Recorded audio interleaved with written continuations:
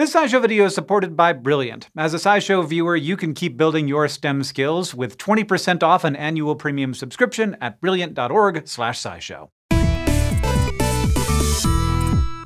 You might think that the way mammals eat is not complicated. They open their mouths and they bite the thing that they want to eat. That is what I do when I see a cupcake. But there are loads of different feeding strategies out there. That's especially true when you live underwater, which is so much thicker than air that getting a bite to eat can be a bit more complicated than point yourself at thing and nom. And that means that some marine mammals, like seals and sperm whales, have had to change their whole approach to getting food. It doesn't matter that their distant ancestors were fish. They have had to evolve to eat underwater all over again. On land, biting is the norm, and it's definitely still a thing among marine mammals, although it can look a little different. Dolphins, for example, ram straight towards their food to chomp it. Okay, so charging at your food face first isn't exactly the same as chowing down on a cupcake, but nevertheless, this feeding style is not how most marine vertebrates eat. Because let's think about water for a second. It's viscous enough that grabbing something with your jaws isn't necessarily efficient. What you can do, though,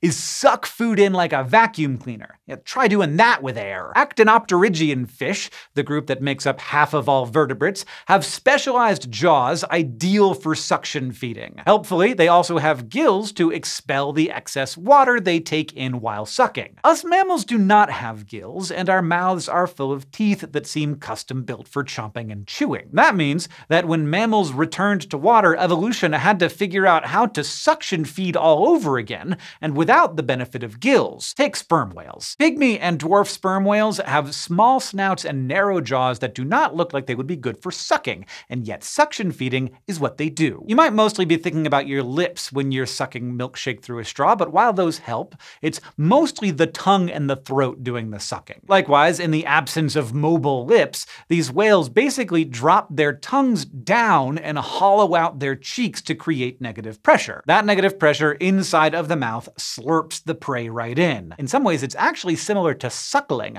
a mammal-specific trick that lets babies drink milk and breathe air at the same time. Which brings back another drawback when you've evolved from a land-dwelling lifestyle. Suction feeding is a great way to capture food, but it does fill your mouth with water. Fish, as we said, can clear that water out by expelling it over their gills, but mammals need to either swallow all that extra water along with all their food, or blow the water back out of their mouth without dropping the tasty morsel they just nabbed. Swallowing salty seawater is costly for the body to process and excrete, even for marine mammals, so carefully jetting the water out is preferred. The move is called hydraulic jetting, and it's sort of like a squirt gun out the side of your mouth. Jetting has been observed in captive pygmy and dwarf sperm whales, but whales in general don't do well in captivity, and observing broader feeding patterns in the wild is pretty logistically challenging. Seals, though not that closely related to whales, are a bit easier to study in a captive setting, and it turns out they're actually great at suction feeding, raptorial feeding,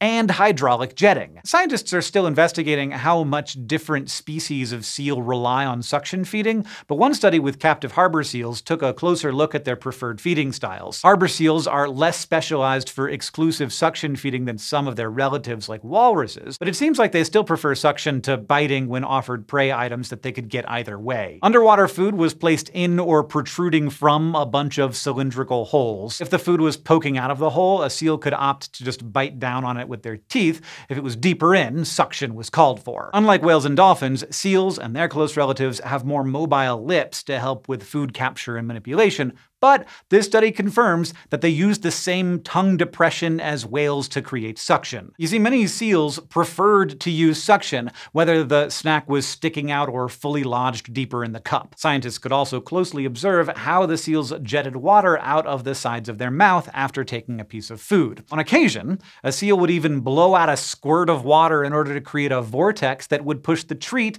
out of the tube. It's possible that being more flexible in your feeding styles and using all these different techniques means that you can be more varied in your diet. And for the mammals that were making the early transition back into marine environments, that flexibility was probably critical. Scientists now believe that relearning how to suction feed was an important step in marine mammal adaptation, paving the way for more sophisticated feeding styles, like the baleen that allows for ram-style and suctionless filter feeding in whales. On top of all of the other obvious changes needed to adapt to life in the sea, like limbs becoming flippers, the change in feeding method is way less obvious, but no less important. Thanks to Brilliant for supporting this SciShow video. Brilliant is an online learning platform that offers guided courses in science, computer science, and math. And that means with Brilliant, you can take a course in cryptocurrency followed by a course in casino probability. They offer all sorts of topics that could even become your next side hustle. But with Brilliant, it doesn't feel like work. Brilliant offers courses that are interactive,